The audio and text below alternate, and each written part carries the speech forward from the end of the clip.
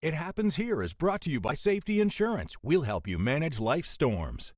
It Happens Here, Tewksbury. First settled in 1637, Tewksbury, Massachusetts and Tewksbury, England are connected through a local committee called the Twinning Committee.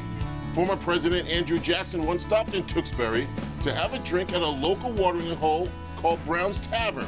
We exist to try to convey to the public what public health is all about. Just about a 3-minute drive from the doors of Tewksbury Hospital is America's first public health museum.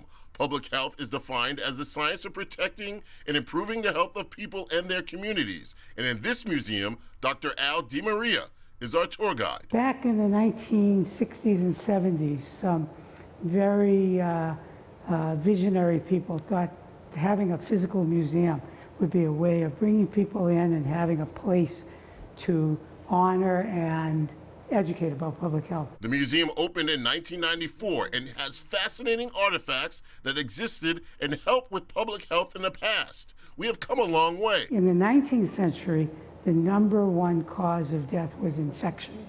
About 2/3 of everybody who died from an infection. Okay, let's get to the tour. And we start in the infectious disease room, where we find an iron lung, which they use to treat polio. The idea is that low pressure in the tank pulls your chest open.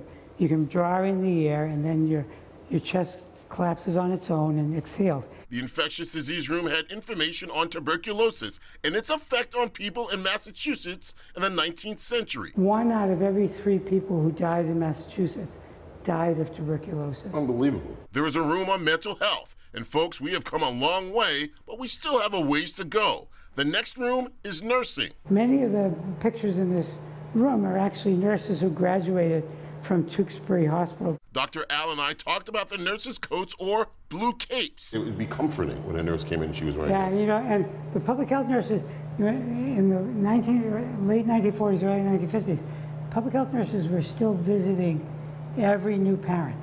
And even though we've made so many advances in public health, we still have some of the same problems that they had back in the 1900s today. If you don't believe me, think about this. Water. Large parts of the world don't have safe water. Yeah. And that causes an enormous amount of illness, especially in children, diarrheal illness in children from water that's contaminated. Final question. Is it Tewksbury or Tewksbury?